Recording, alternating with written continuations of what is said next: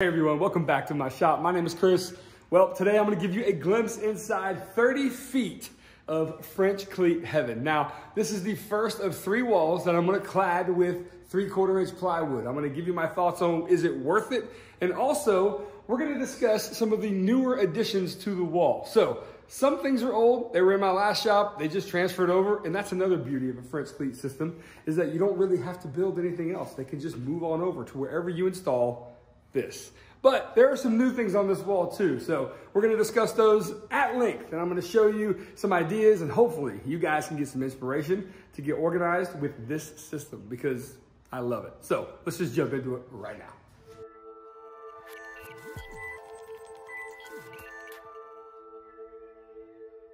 Okay, so I'm excited to do this, but not quite as excited as this little one.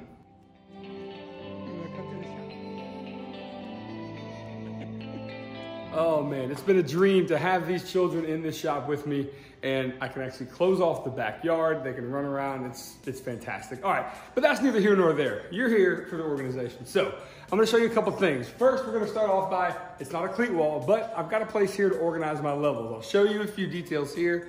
And this is the beauty of setting up any workspace, and really it never does end, does it? We're always trying to tinker and fix and do things. So this is how I have hung my levels on this wall here. And again, this is not a permanent solution. I'm gonna give you that right now. Well, these are yard tools, and these will eventually make their way into the pump house. We're on a well, so a pump house is typically something that houses the well, just in case you don't know that. Anyway, I've got a few rockler things here, some screwdrivers, my tunes in the shop as well, and my charging system.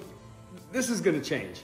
But for now, this is what it is, and I'm pretty happy with it. So we're gonna move on a little bit. Okay, one more quick detail about this. Now, I do listen to tunes in here, and I use my phone to do so, but unfortunately, I film on my phone, so I can't show you this in action, but this is a phone holder, and of course, you orient the phone this way, and of course, you charge it through here, but these little pieces are here, so you can, I don't know, watch a video on occasion, and put it in landscape mode. These chargers are fantastic. I think all brands are doing this now, where they put a USB port in the bottom of them, which is super handy, so thanks to Makita for that. And then this is a new addition to the French cleat wall, where you just simply have cubby holes for charged batteries. I typically have uncharged down here and charged up here, and that way I know what's what. And yeah, that's about it. So like I said, let's move on. Now what you see behind me is some of the organizational techniques we used in our last shop in the garage. The marking tools and the power tools over here, and also I've continued some of the power tools over there. Now, I'm gonna tell you that I didn't have those battery-powered nail guns before, but I figured I'd put them up on the wall. I got a lot of inspiration from 2 channels about French cleats, and I'll link them down below. It's Drew Fisher from Fisher's Shop and Clinton from Specific Love. Those guys are what I consider the French cleat kings, if I can say that correctly. A lot of inspiration is drawn from those guys, at least here in this shop, so I'll link them down below. But I'm gonna show you a couple details on these tools, which to me, make them pretty unique. So let's check this out. These are battery powered nailers. This is a stapler. This is an 18 gauge brad nailer. And the construction of this couldn't be simpler. Okay, I mean, honestly, you put a cleat on there, you put some a support piece here, and then you just attach it to the wall. And these 2 pieces are attached with some screws and glue really simply. And I basically used this as a template to fit just like that, really simple, okay? But this one's actually pretty cool. I use this one a lot more than I use this. This brad nailer is all over the place in the shop. So the idea, all right, the idea is that the battery can be installed and also taken out at the same time. These 2 blocks and this one, of course, are all that's needed for this. There's a little bit of a cutaway. This is actually to support the back of the nailer, and you put it in front first, and in doing so, this back part here allows me to take the actual battery out. It rests up against there, pretty handy. So I like this idea, and again, I want to thank Drew and Clinton for hooking me up with some inspiration on these.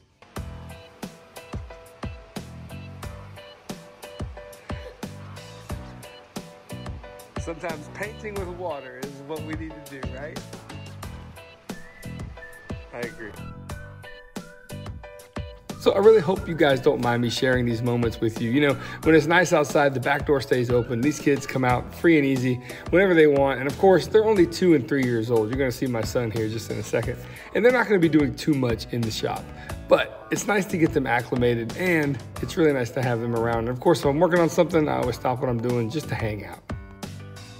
All right, so my little assistant here informed me that I need to build a new French cleat inception wall, which is cleats on cleats, which are cleats on cleats, right? So we're gonna do a new adhesive section, and let's go ahead and build some of that now.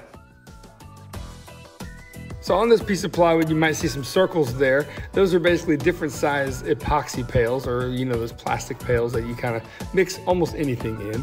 I've got a stop block set up here. After I've cut my pieces to the right width, I need to cut them to the right length. So I'm doing that now on the table saw, pretty easy. And using a nail gun and some glue, we're just gonna kind of build a tray to hold these plastic pails. What you're seeing me do here is taking some 400 grit sandpaper. I almost always do this on every piece, just to kind of break the edges and make it a little bit easier to handle, and it makes it feel nice. Using my nail gun here, something absolutely crazy happens. Now everything's okay, but if you follow me on Instagram, you already know what happened here. I'm gonna explain it now in the Instagram video. Check this out. Okay, so I always do this technique. So if it's ingrained in me, because, well, bad things can happen if you don't. And what that technique is, when you join 2 pieces of wood together like this with a brad nailer, and you shoot the brad nail in like this, sometimes you can have your hand up top and you can shoot the brad nail in, and you may think leaving your finger there is okay, but it's not. Every once in a while, something bad can happen. A brad nail can go squirrely on you. So I always lift my hand away, shoot the nail, and then put it back down. This is what happened.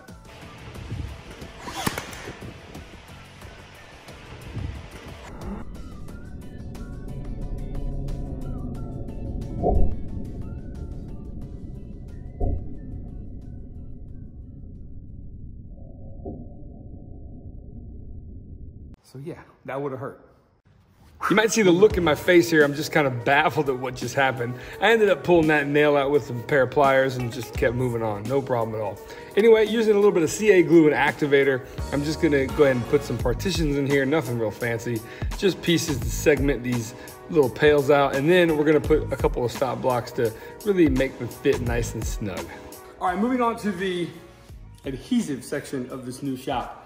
Basically, this is actually one of the cleats from the old shop, where this drip tray has proven to be really handy over time. And these nozzles, when you finish mixing when you finish pumping out your resin and your your hardener, they drip a little bit. So having this little catch tray here with a little tape, proven to be really great over time. Now, this section is new, and I figured I would get all of the things that you need, the mise en place, right? The things that you need for mixing resin and dyeing resin different colors.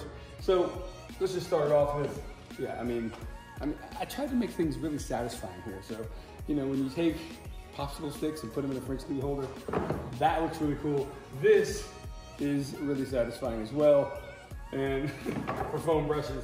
And now we've got some pigments. Now, if you've ever worked with these bags of pigment from Black Diamond, they're great, but they get all over the place, and they send you like a pack of 20 when you order a variety pack. And they can just kind of take up a lot of room, and they can get lost.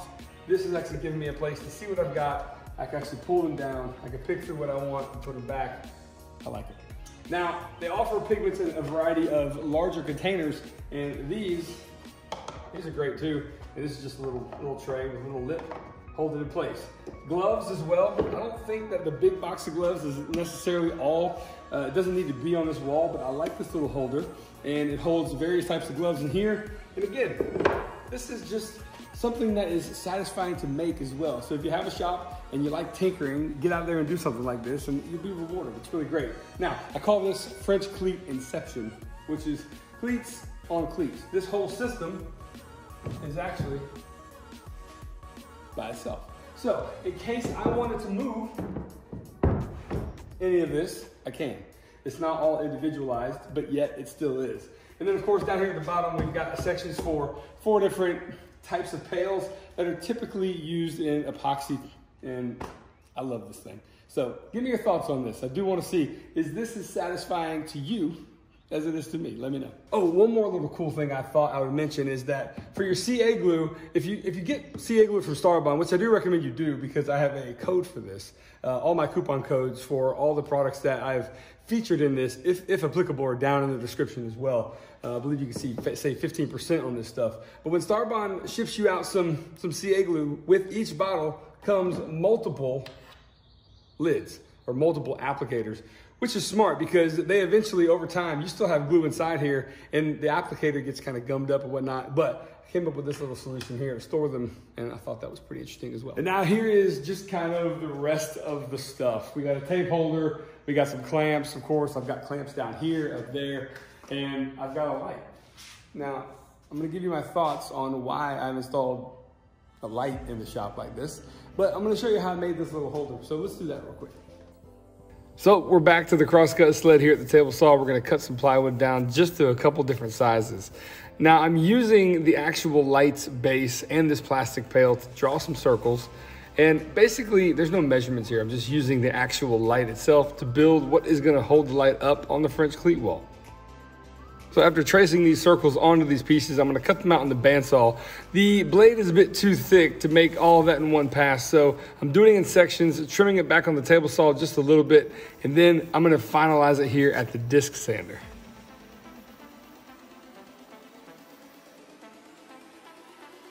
So I got the light from, yep, you guessed it, IKEA.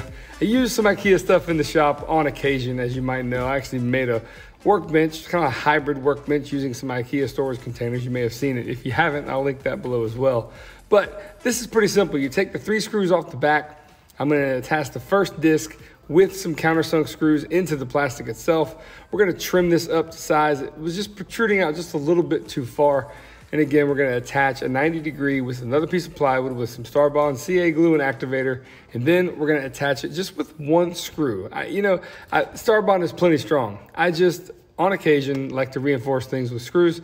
And then the same thing goes with the back cleat as well. We're just gonna add 1 cleat here, let it set up a little bit, and then reinforce it with a couple of countersunk screws as well.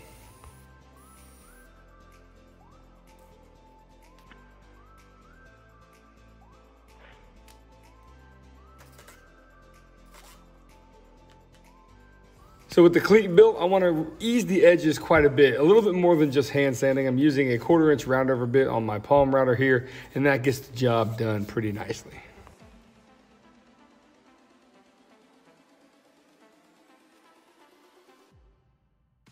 So to attach it, we simply just put some CA glue down on the wooden circle that was attached to the base of the lamp, and then attach it with 2 countersunk screws. All right, pretty simple, but herein lies the beauty of this design.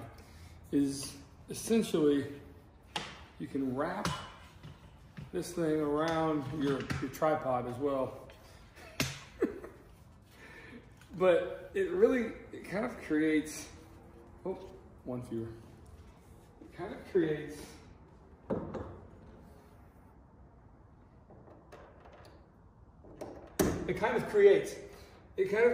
a cool aesthetic having that cord wrapped around there so many times. And of course, it's neatly tucked out of the way and pretty simple to build or to assemble. Here's your light. Well, I don't want to spoil that yet. And there you go. So there's your light. Now let's turn these lights off and really get the full effect. So this is just one of the lights. I plan on putting these kind of all over the shop. And once that's done, I foresee a place in this shop that not only is it gonna be nice to hang out, we're gonna do maker meetups here in Jacksonville, Florida. And when everything's said and done and you just wanna hang out and not build anything, having this as an ambient space, I think, is definitely one of the things that I'm looking forward to. The camaraderie with different makers, I think this is gonna add a nice touch. So I do wanna know what you think. Does this have a place in the workshop? Now let's talk about the elephant in the room. Is this worth it? Is putting hard surfaces along the walls of a shop worth it? Especially Baltic birch, that's 3/4 of an inch, pretty high grade stuff. Now I told you in the previous video that this is gonna cost me around $1,100 to put all these sheets up 10 feet tall all around.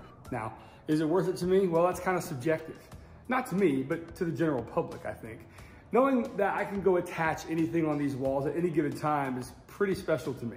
Never had that option. I've always had to worry about finding a stud, or who knows, you know, you miss them, you never know what you're gonna find.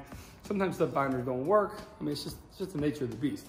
So I think it's worth it. It's a lot of money, don't get me wrong. 1,100 bucks is quite a bit. However, your priorities gotta be where they are. Some people like to fish. Now, I'm not a big fisherman, so I'm not gonna drop $200, $300 on a lure, maybe 2 or 3 times a year. Maybe I put plywood in the shop. I'm just putting it into perspective for you. So I love it. I wanna know your thoughts. Is it worth it? Is it worth it to you if you're a maker, or do you think I'm just a little crazy? Either way, I'm gonna now take you along the other section of the shop you don't see, the section you don't see right now, because it's what I call the unglamorous side. So let's go look at that now. Okay, so this behind me is what I call the unglamorous part of the shop right now. As you can see, there's various tools up on the wall. They're all on mobile bases except for that drill press right there. Definitely got to remake something. Thinking that's going to be a project video as well. I've got my lathe with, the reason there's extension cords above the lathe is that's a section where I can clamp an actual light. A lot of times when I'm working at night, I roll the lathe out. There's really no lighting up there, or at least there wasn't in my last shop. There is now, but those little things that protrude out of there that you see those cords hanging from, that's where I clamp like a big floodlight that I got from Harbor Freight to kind of, you know, illuminate the work surface. To the right of that is a Laguna dust collector and then a Delta 1940s, 1950s original color disc sander. That thing is huge. It's a beast. I love it. I need to change the sandpaper on that, but that thing is amazing. And my planers are Rikon helical head planer, along with the Wood River, what is that thing called? Spindle sander. And then my bandsaw, which I've had for a long time. And again, this is not the most glamorous section of the shop, but I do want to say this too. I do have my jointer over here, my window AC unit. We're gonna try that window AC unit for now. And then as you can see here, that is some of the same plywood decking that this is. I get a lot of questions. In case you don't know, this workbench that I've had for a very long time is made of teak and holly yacht decking. A salvage yard here in Jacksonville, Florida called Eco Relics. I'll link their site down below. They used to have a bunch of this stuff. And I picked up about 6 to 7 sheets of it. I was very fortunate to get my hands on it. It wasn't exactly real cheap, but it wasn't expensive either. I mean, brand new, that stuff's like $300 a sheet for a 4x8, but they had it down around 100, maybe 80 bucks a sheet at one point. So I went ahead and grabbed some, and I'm glad I did because I really like the aesthetic of it. My crosscut sled's made of it, my bench, and my last shop had a big cabinet wall that was made of that stuff too. This is the, what I call, again, the unglamorous section. Plywood's going all around, and I'm gonna cleat this stuff too, believe it or not. And we're gonna just kind of slowly get this process going. And I appreciate you guys joining me for the ride. I do wanna say one more thing. There is some stuff over there.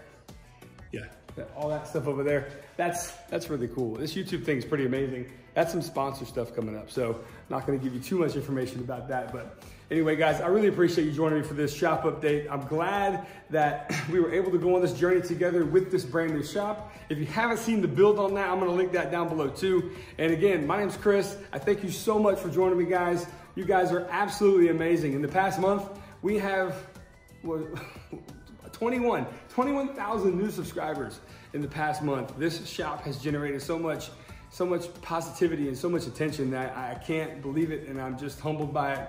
And all your kind words and all you guys interacting with me, I very much appreciate it. So moving forward, we're gonna give you more updates. I got some projects coming. I got an outfeed table for my table saw. I will say this, check that thing out. It's just a, I don't know, a dilapidated wood table with a piece of plywood on it. Definitely gotta get that done. So outfeed table, drill press, mobile workstation. Those are some of the things I have on deck. All right, so stay tuned. And again, you're gonna see the updates on this shop too. My name's Chris, this has been a glimpse inside. I'll see you guys on that next project. Until then, take care.